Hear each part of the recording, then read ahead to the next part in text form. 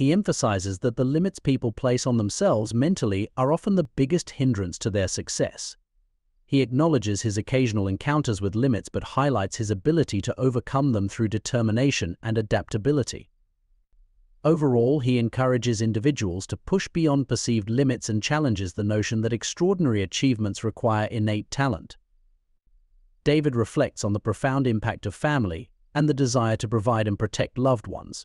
He expresses concern for individuals who may not be prioritizing their families and emphasizes the importance of self-discipline, self-pride, and self-motivation.